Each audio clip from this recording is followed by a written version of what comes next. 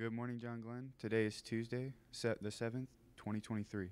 I'm Gavin, and this is the view from the Falcon's Nest. This is Black History Month when we recognize the contributions of African Americans throughout the course of history. One of those worth noting is Thomas Jennings, who was known for two things. He invented the dry cleaning process that is still used today, and he was also the first African American to receive a patent for an invention. Tomorrow night is John Glenn's intramural volleyball game. Players should plan on wearing appropriate attire and be ready to go by 6 p.m. on Wednesday in the Aux Gym.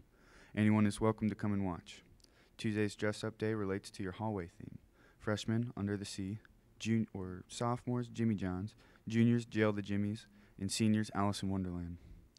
Homecoming court members should plan on having a walkthrough tomorrow during SRT. A special thank you to all the students who came in on Sunday to decorate the hallways. Your efforts are amazing. What can you expect on the SAT when you take it March 1st? According to Prep Zone Academy, you can expect an English portion that has 44 reading questions and 52 writing questions.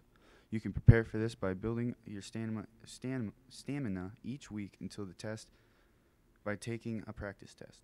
Track the questions you missed on the practice test and determine what the correct answer was. Make sure you allocate enough time for each question.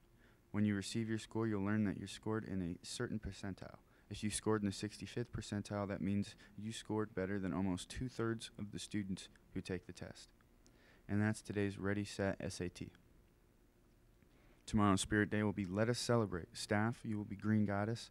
Seniors, Thousand Island, which is island and beachwear. Juniors, Caesar, togas. Sophomores, Ranch, Western wear. And freshmen, olive or oil and vinegar, mismatch. Show off your creativity and your school spirit and help earn those points for your class. The senior board has compiled a John Glenn scavenger hunt for homecoming. Please check your email and read the directions sent carefully. Individuals with correct answers to the scavenger hunt can win points towards the spirit stick for their class. The ballot has been sent to all students and staff for the homecoming king and queen voting. Please take a moment to make your selections. Voting will close Thursday, February 9th at 3 p.m. Now to weather with Canyon. For today, it's going to be breezy, 47, real feel 40, wind speed is going to be north-northeast at 18 miles per hour. For today's forecast, it's going to be Wednesday is going to be a high 43, cloudy, low 28. Thursday, it's going to be a high 53, cloudy again, low 36. And Friday, it's going to be high 37, cloudy, low 29. Now it's sports with Nathan.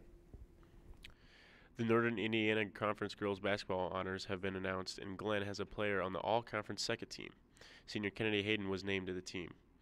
Top-ranked South Bend Washington placed all 5 of its starters on the first team or second team. Nevaeh Foster of Marion was named the NIC Player of the Year. Will Cody of Elkhart was named Coach of the Year. Hayden and the Lady Falcons reached the championship game of the Bremen Sectional, bowing to a 3-loss Tippecanoe Valley team. The Lady Falcons went into the sectional championship 20-point underdogs, but you would never have guessed with the effort that they gave.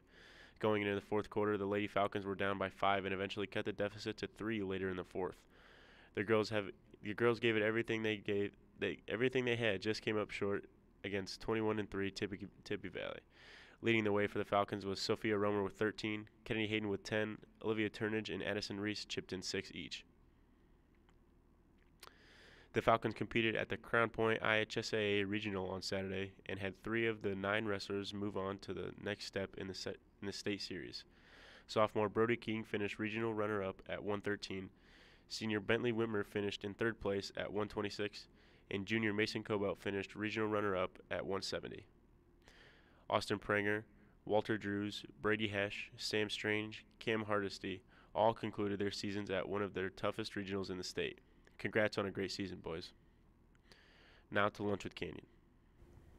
But today we're going to be having cold boiled cheese omelet, crunchy pollock patty, crispy cubed potatoes, baked cinnamon apples, and fresh fruits.